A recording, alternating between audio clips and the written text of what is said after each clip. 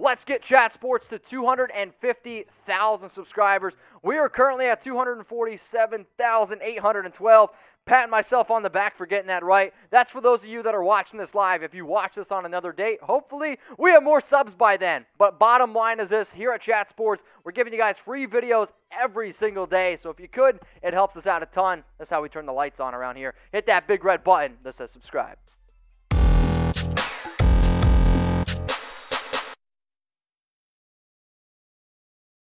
First question coming up here is from Zeno, and it's actually a super chat. Fun, random question for everyone. What's your favorite car/dream car? I can say convertible. I guess favorite dream car would probably be a Lamborghini if I could get my hands on one, or there's a Jaguar F-Type that I would love, or an 84 Honda. Name that movie. All right, let's go to this next one coming in here. It's from Doom. Your top 3 sleeper tight ends for fantasy this season. Off the top of my head, going off it, I mean, if you want to get really, really deep in terms of leagues, Foster Moreau, I do actually think has some pretty good value for the Las Vegas Raiders. He's had 7 touchdowns in 2 seasons, and that's with him being very limited play. Logan Thomas, another guy for Washington, he's going to be really far down on a lot of people's list. And then, if I have to give you guys one more, let's go ahead and rock and roll with Jonnu Smith. I think Jonnu Smith could be another pretty interesting option, especially because it's a 2 tight end set, and most people are probably going to go out and draft Hunter Henry over him. So those are my top 3 fantasy tight ends as it stands right now.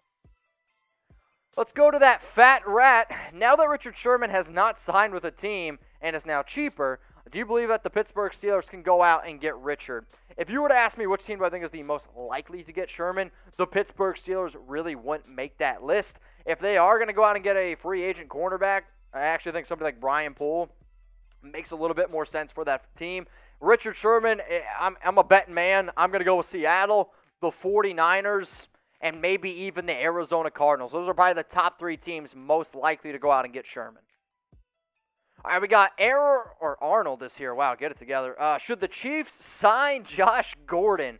More Josh Gordan questions. I mean, would he be useful if he could keep his head on straight? Sure. Does he have speed? Absolutely. Have the NFL been a little bit more lenient on their marijuana policy? Yes, so that's definitely going to help him out. But I am also in the camp of how many opportunities are you going to give a player? I mean, how many? Because at this point, I actually don't even know if I have enough fingers on my hands to tell you how many opportunities that this guy has gotten, and I get it.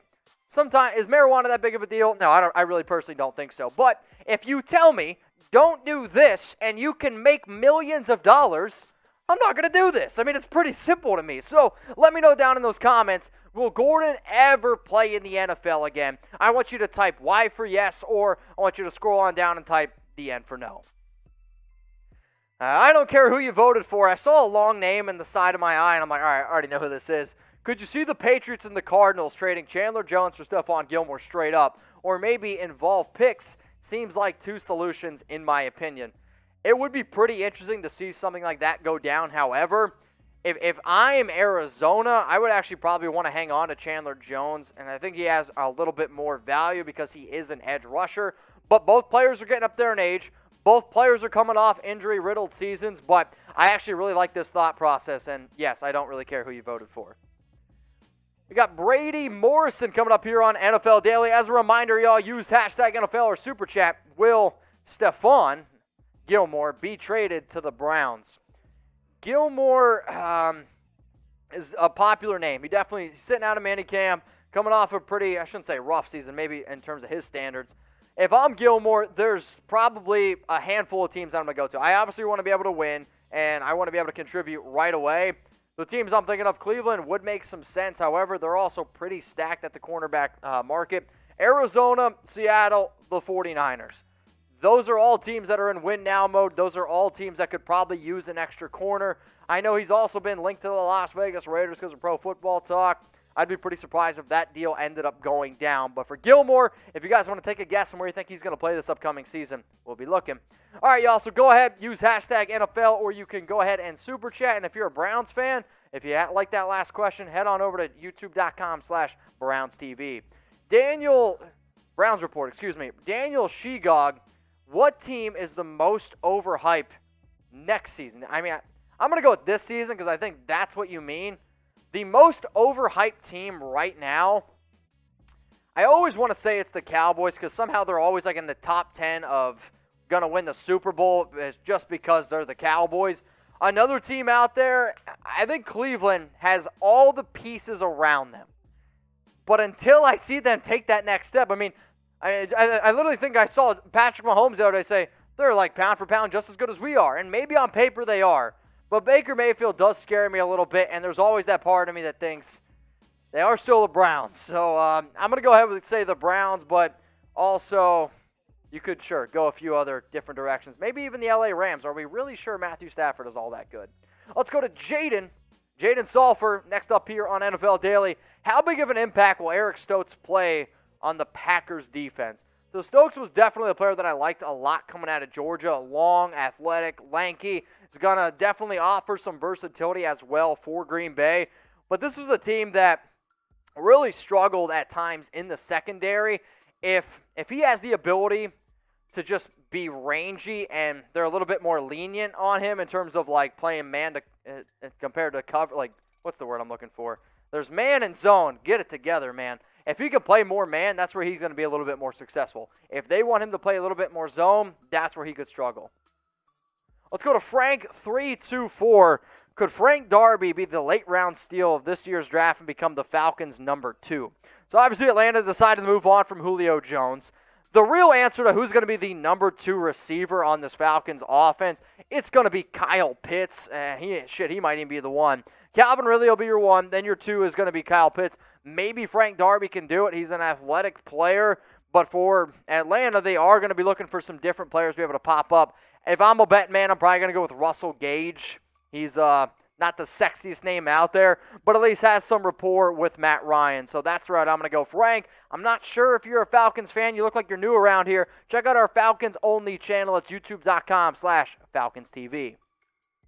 Who wants a shout-out? If you want a shout-out here, what I want you to do right now is type me. Now, that's for the people that are watching live right now. If you watch this on demand, maybe a little bit later on in the week when this video goes out, you have an opportunity to get a shout-out on one of our Chat Sports shows. So, about a week ago, name that song down in the comments, I did a show, or I guess I'd say a video, about players that could be traded in the AFC North. And I've been telling people, turn on your notifications. I'm going to start showing some love to the people that are the very first commenters on some of our videos. So here were the first 5 comments on that video. So shout out to Ninja Alex 2K7YT, Daniel Carroll, Vincent Sorletti, Brian McCory, and Bill Lambert. If you want a shout out on a future show, like Mark, I'm looking at you, Tyrone Williams, Andrew Gonzalez. I don't care who you voted for, Corey Young. I'm looking at all y'all. Make sure those notifications are turned on. Be one of the first people to comment. Who knows? You might see yourself on one of our shows.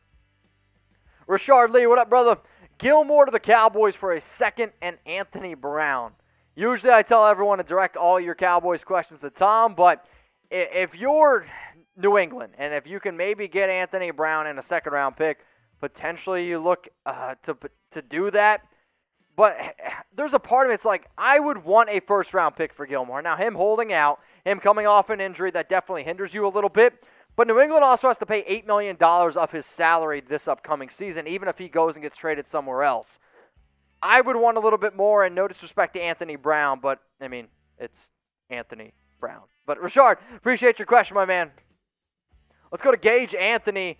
Do you think Sherm goes back to Seattle? The top 3 teams, Seattle, San Francisco, Arizona, all those teams make a lot of sense. Sherm's also gone on record to say that he wants a 2-year deal. I don't know if he's going to get a 2-year deal. He's also gone on record to say that he didn't actually say he wants to play for an old coach, but he literally was like, I want to play for a scheme that I'm familiar with. Seattle is definitely one of those schemes that he's familiar with, but I'm a bet man. 49ers, Seahawks, Cardinals, that's where I think he ends up going. We got Kyle Wedgeworth. What do you think if Earl Thomas and Richard Sherman, so the richer version of Richard Sherman, got it, went to the Cowboys with Dan Quinn, will it be the next Legion of Boom? No. I mean, let's face it. Earl Thomas, not nearly as good as what he used to be. Richard Sherman, maybe he's a better version than Richard Sherman, but No, guy. I mean, I don't really have a lot of confidence in Dan Quinn. I was excited to see the move at first, but all Quinn has done this entire offseason, I feel like, is bring old players from the Atlanta Falcons team over to Dallas, and if the Falcons had a good defense last year, I'd be like, all right, I can get on board with that. Defense stunk, so I don't think that Richard Sherman and Earl Thomas turned the Cowboys' defense into the Legion of Boom. We got Slice of Pizza coming at you. Let me know what your favorite kind of pizza is down in the comments. Am I the only one that loves, like, bacon and pineapple? Pineapple deserves to be on pizza. I'm just going to say it. As a Dolphins fan, Howard is really ticking me off. Really lame he is holding out a year after getting a new deal. Would you trade Howard for James Robinson? Would I trade Howard for James Robinson? No, I would. I think James Robinson was a good story last year. UDFA had over 1,000 rushing yards for the Jacksonville Jaguars, but I mean, as much as running back is an important position, it's also probably the easiest position to replace. And you already have Myles Gaskin. I mean, do I think Robinson's a better running back than Gaskin? Yes, I do. But I'm not going to give up one of the best defensive players in the league for a running back, even though, for whatever reason, Dolphin fans love James Robinson and they want him on the team. But I do agree in terms of the Howard thing is annoying because, yes, you just got a contract extension. I get you want guarantees, but no, I'm not trading Xavier Howard for James Robinson. I'm simply sorry, Slice of Pizza. But I appreciate the question, especially around a top player like Howard. If you haven't already, go ahead and subscribe to Chat Sports. We're pumping out videos every single day. And you know what? We're not only just doing NFL content, we got NBA content popping out here as well. So if you want to know what's going on with Kawhi Leonard, Chris Paul, all the biggest stars in the league, you can go ahead and do so. And to be honest, we might start doing more NBA shows because it's the off season, and anytime I can talk about the top players around the playoffs, that's pretty cool. Now, it won't be me. It'll be some other people on the shows, but bottom line is this. Here at Chat Sports, we're an interactive YouTube channel. We're 100% free, doing live videos around the top trending topics around the biggest sports. So if you haven't already, please go ahead and subscribe. We got Matteo Di Stefano, get a pick, Sterling Shepard, and a second-round pick for Gilmore. This would make the Giants secondary the best in the game. Well, I'm simply going to disagree because I still don't think it would be the best in the game. It would be a lot better, and the addition of Bradbury was a huge addition for that team this past season, no doubt about that. Sterling Shepard, though, I wish the Giants would actually give Shepard a little bit more of a fair shake because when he first came out of Oklahoma, I thought he was a phenomenal route runner, and he's a good pass catcher as well. Now, they're still trying to figure out what they got with Evan Ingram, and maybe both of those guys are suffering from similar things, but this would actually be a pretty halfway decent deal for both sides because the Giants get a top cornerback, which sure is definitely going to help them out. I mean, Gilmore and Bradbury would be elite. I'd still probably go Byron Jones, Xavier Howard, though, as the top two cornerback duo in the league. But then for New England, you get a receiver, which they definitely desperately need, and I think Shepard would be a good fit there. And then a second-round pick, or do you mean 2 second-round picks?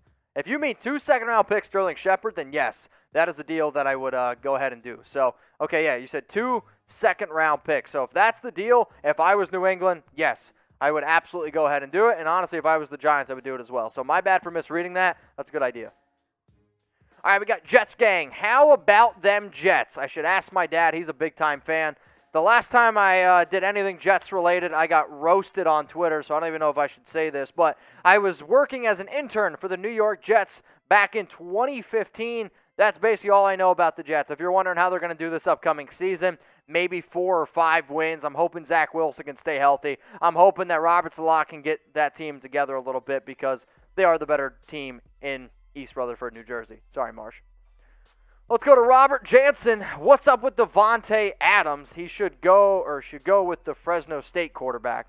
So you're talking about basically Devontae Adams going to the Las Vegas Raiders to rejoin Derek Carr because those two played together. I mean, Adams is not said that he's unhappy, but he hasn't really indicated to me that he's happy with the whole Aaron Rodgers situation. I mean, who can blame him? He's coming off a year where he had 18 touchdowns in 14 games. He wants his MVP back there. I get that. He's also going to be a free agent, though, after the season. He's scheduled to make $13.78 million as it stands right now. If I'm Adams, I don't try to restructure my contract now. I wait until it's the off season when the cap goes back up, and then I'm probably going to end up making $22 to $23 million.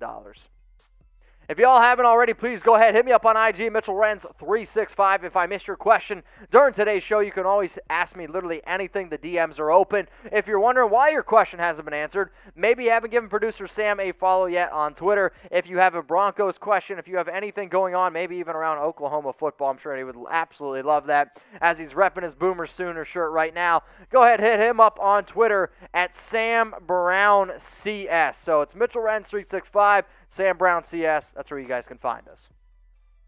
Nick Fury 55. What season record, will the Seahawks have, playoff seed and spot? Where in the playoffs will they be eliminated? And if possible, win the Super Bowl? My prediction for Seattle is probably going to be 11 wins. 11 wins, 6 losses. It's a really, really tough division. If everyone can stay healthy, that's kind of where I'm at. The issue, though, is that going to be good enough to get one of those top 4 seeds? I personally do not think so. So we'll say 11-6, maybe 10-7. They're going to get a 5th or 6th and then lose in the first round of the playoffs. It's a good team. They got good offense, but that secondary, that defense does still pretty scare me. Sorry, Nick. You got Ding Dong Clown. Okay, hi, Dobie. Do you think the NFC West are Super Bowl contenders? Yes. I do think that the NFC West has got Super Bowl contenders. Mark, hi Mitchell, how are you? Mark, I always appreciate how every single question you start off with, hey, insert host name, how are you? We do appreciate you. In your honest opinion, will Rodgers stay in Green Bay? I still hope that he does. I actually don't think he does. This has been one of those rumors that's been going on. Everything he said kind of sounds like he's already been pieced out. I hate saying it, but I really do. I think he ends up going to the Denver Broncos. That's where I think Aaron Rodgers plays this upcoming season. Break your router. Okay. Did you break our router? Because we've had a shit show of a router here at Chat Sports. If the Chiefs could trade or get their hands on a good corner, who is the most realistic free agent corner they could get? So for the Chiefs here, I still think Brian Poole is a phenomenal slot corner. I don't know how he's still out there. Richard Sherman, if you're trying to win a ring, could make a lot of sense. And Steven Nelson. Those are probably my top 3 corners right now.